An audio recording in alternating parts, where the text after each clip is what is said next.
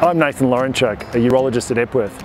I'm also the director of the E.J. Whitten Foundation Prostate Cancer Research Centre at Epworth.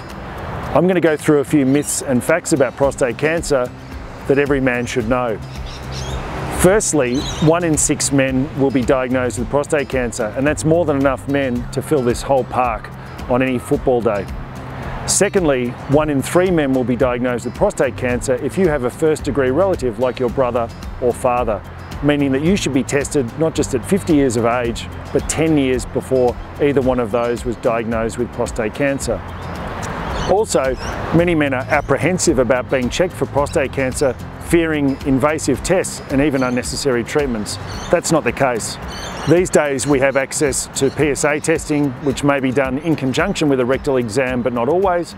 And we also have access to magnetic resonance imaging, or MRI, which screens out many men who indeed do not need to go on and have a biopsy done. So men not fear having the test done for prostate cancer, but what they should fear is not being diagnosed in the first instance.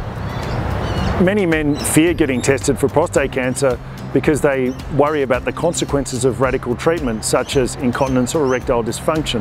In fact, the vast majority of men who are diagnosed with prostate cancer early are put onto active surveillance. And just like a good umpire in a football game, we will only intervene as urologists when an incident occurs and it's required. Symptoms for prostate cancer only appear late, and that's why it can sneak up on men, meaning that we must get checked even if we don't feel there's anything wrong with us. And that's one important message we should all understand. Get checked with your GP regularly, often, and earlier if you have a family history. Many men ask me if they can do anything to prevent prostate cancer. Well, yes, you can. There's a lot of good research out there.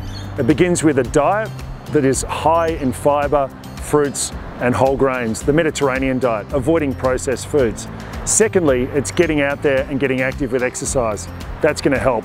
Finally, actually sex. Plenty of it, the more the better. So men, you can be active about preventing prostate cancer. So please have a conversation with your GP about being tested for prostate cancer, because I'd rather be cheering with you on the sidelines than being your coach through your prostate cancer treatment.